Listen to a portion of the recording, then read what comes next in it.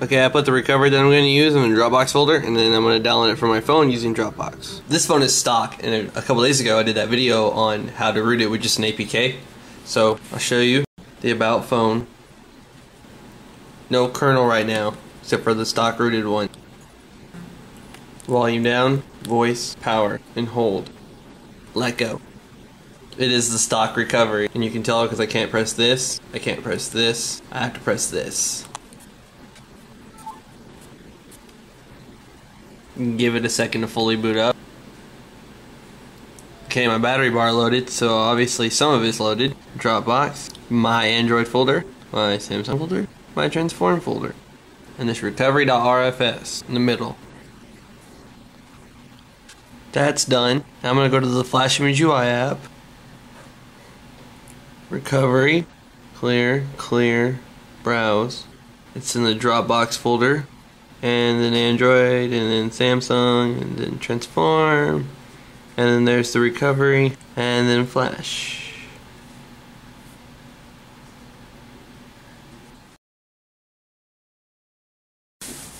That will reboot. Oh crap, it's not gonna stick. Phone cannot boot up all the way.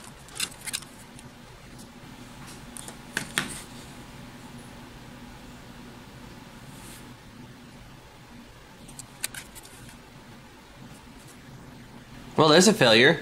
It won't boot.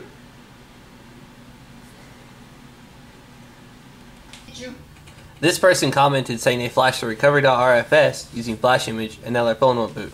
Well, neither will mine. So I gotta see what I can do about this.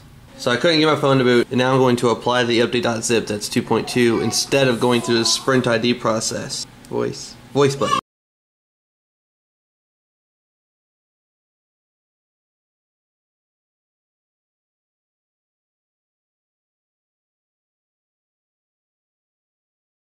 Okay, phone's back into working condition.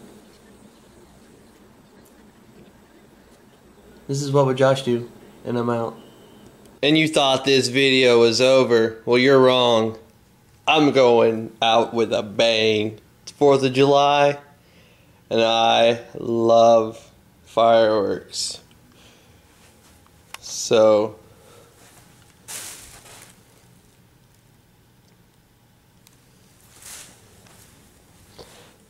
this is what would Josh do, and now I'm out.